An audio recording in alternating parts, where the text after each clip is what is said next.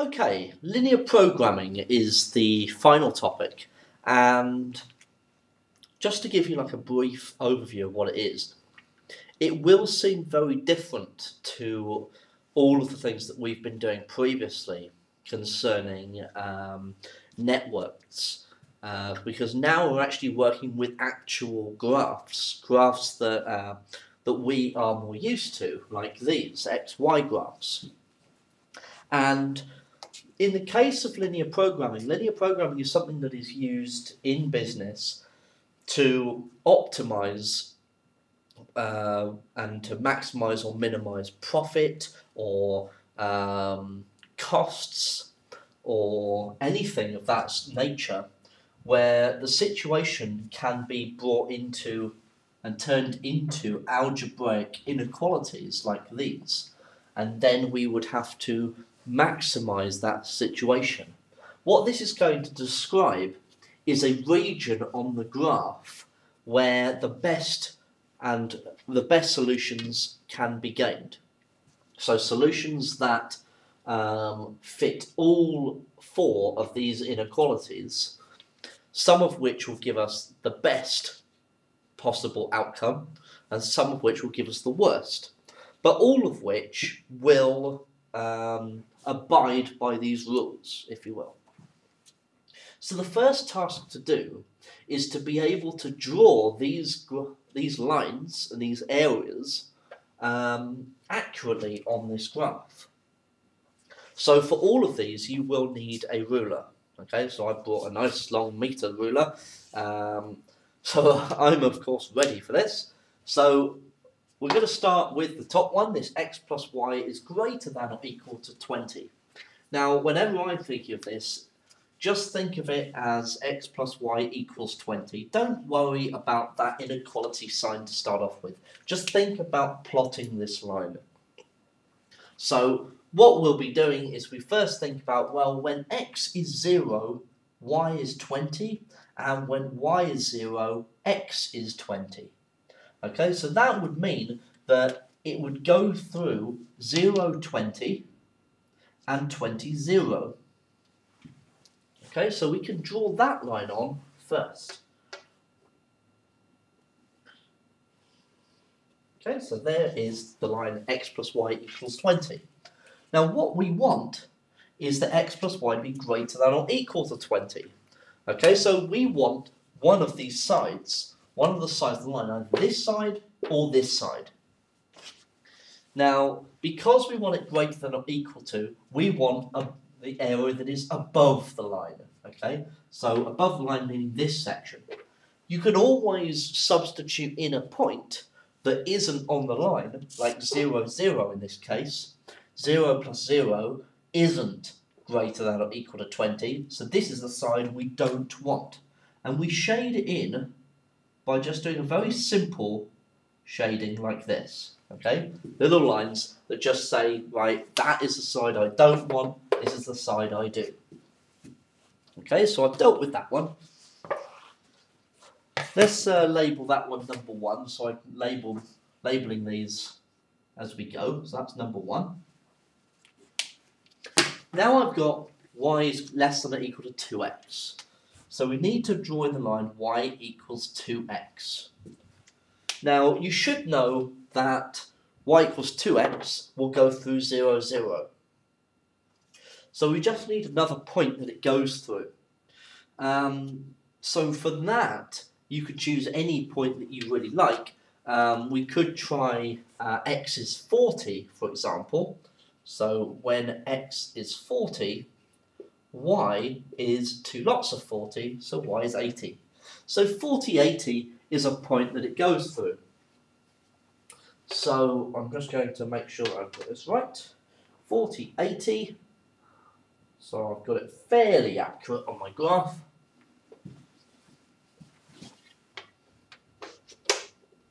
So this line looks something like this. Okay, so this is going to be my number 2. Now I need to shade the correct side of it. Now we want y is less than or equal to 2x. So we want the area below it. Okay, that would be this area rather than the area that is above it. You could always check by substituting in a point. We can't substitute in 0, 0 because 0, 0 is on the line. So you could try 0, 20 for example. So 20 is less than or equal to 2 lots of 0. No, that's not quite right. So this is the area that we don't want. So I shade that bit in with simple shading like that. Okay, don't make big scribbly areas, okay? You want to make sure that the examiner can see exactly what you mean. And this is the way that they like it to be done. Okay, so that's number 2. Now we've got the third one, x plus y equals 60.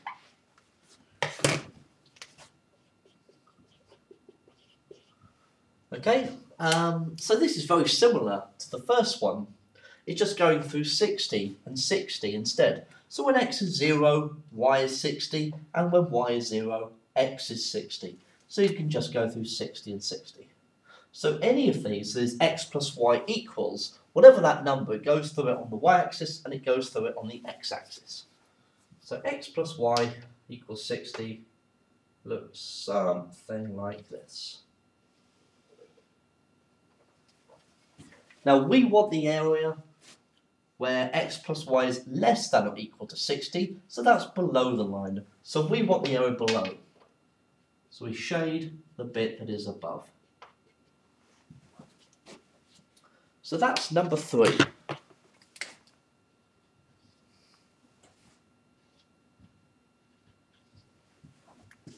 Then we have x plus 2y is less than or equal to 80.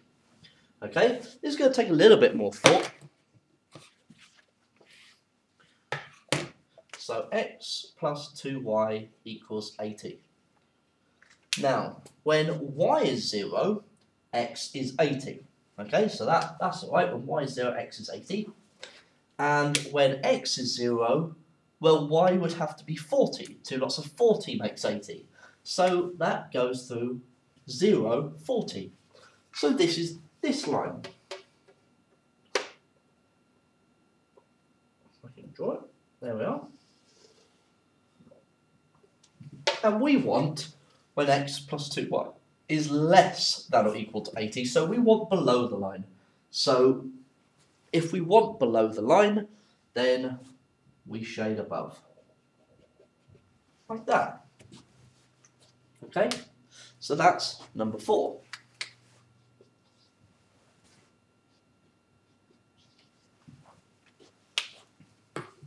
Now, once that's done, what you'll find is that in nearly all of these practical examples that we deal with linear programming, x and y must be larger than 0 or greater than or equal to 0. Okay, because if x and y reflect maybe the numbers of chairs and tables, for example, if x was chairs and y was tables, we can't have negative numbers of either of those. So really, we should shade either side of the x and y axis. Okay? And what that's done is that it's blocked off this area. This is what's known as the feasible region. Okay, and you need to make sure that you label it. This is the region where feasible answers are coming from. Now, what we're asked to do from this point is maximise f equals 2x plus 5y. This is what is known as the objective function. So f in this case could be profit, it could be expenditure, it could be any number of different things. Okay, so what we're going to do is we're going to draw on what is known as an objective line. Now, this is fairly straightforward thing to do. With an objective line, what we're going to do is we're going to draw on an example of what this line would look like. We can't draw it on exactly because we don't have a value of f. So the way to do it is really to look at the coefficients of x and y, which are 2 and 5 in this case. What you do is you can swap those around. So y equals 2 and x equals 5. Okay, so swap them round, and then we can plot on 0, 2 and 5, 0. Now, the only problem with that is that on my graph, that's going to be quite small. So what you can do is you can multiply them both by any number, and I'm going to multiply them both by 10. And what that's going to do is it now goes through 0, 20 and 50, 0. So 0, 20 and 50, 0. So this is my objective line.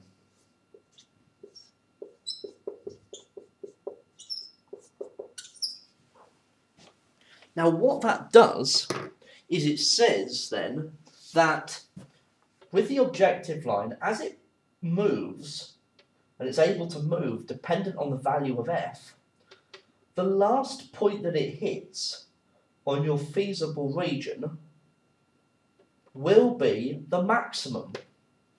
So in this case, it is this point here. This is giving me the maximum. So that's the intersection with number 4 and number 2. Now, in some cases, that may well be very easy to read off your graph. In mine, however, it's not. So that's a problem. But it's not an unsolvable problem because I know the equations of those two lines. I have y equals 2x, and I have number 4, x plus 2y equals 80. So if I just substitute one into the other using simultaneous equations, I get x plus 4x, because the 2x can go in as the y, equals 80, so 5x equals 80, so x equals 16. Okay, so when x is equal to 16, y is equal to 32, because if you substitute that into there, so that will give me my maximum. So it's located at the coordinates 16, 32. And if you substitute those into your objective function, f is equal to 2 lots of 16 plus 5 lots of 32. So that's 160, that's 176, that's 192.